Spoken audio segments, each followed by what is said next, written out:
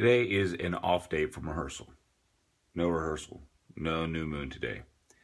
So the number one thing that I really want to do is see The Revenant, starring my man, Leonardo DiCaprio. We share a birthday, by the way. But I also need to get a lot of computer work done, emails and stuff like that for my training website. And I also need to do a podcast that I'll be releasing this Wednesday. Upper Bro Radio, the podcast. Make sure you give it a listen to on iTunes. There's a link in the description below.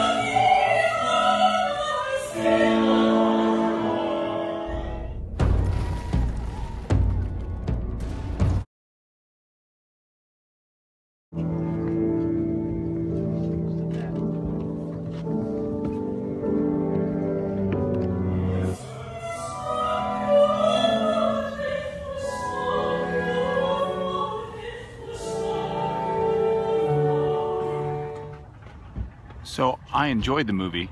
It was a 2.5-hour movie. I mean, I went to the movie at 3:40 and it's like 6:30 and it's already dark, which wintertime, I guess. It was a good movie, long movie, great acting. I need to digest a little bit more, I think. My impression is this: the cinematic features and the scope of the movie outweighed the actual story. Does that make sense? The technique was impeccable.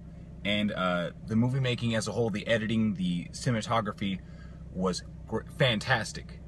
But the story, although very well acted and performed, was not to the weight and grandeur that the actual film was. It was beautiful to watch, and it was very intense, and it was grandiose. It was a lot of fun to watch it on a big screen. And I gotta say, and I'm a little sad to say it, but I don't think this is gonna be Leo's Oscar winner. I don't think the character and the way it was written is going to be powerful enough for him to take home above other movies that are out right now. But I will say a surprising, powerful, incredible performance was Tom Hardy as Fitzgerald. He was fantastic, but his character, I think, was a little bit better written. If that makes sense. But he had better material to work his magic on.